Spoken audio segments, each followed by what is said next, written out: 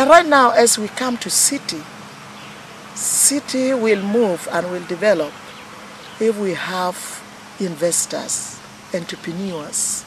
The best people are our people who could, if their capacity could be built, and then they take on contracts, they take on also industrialization. Ask yourself, how long have I been in Parliament? 15 years. Have I left? You're not far from any dictator. Our leader of opposition is the oldest person, oldest leader in Acholi sub-region. Honestly, we are fed up. We cannot just let it just go. Honestly, would you tell me a woman member of Parliament could not even provide a small ambulance to help the residents, the women who have made her who she is? It is very nice when you use your position to pull people. Leader of opposition is number 7 in this country.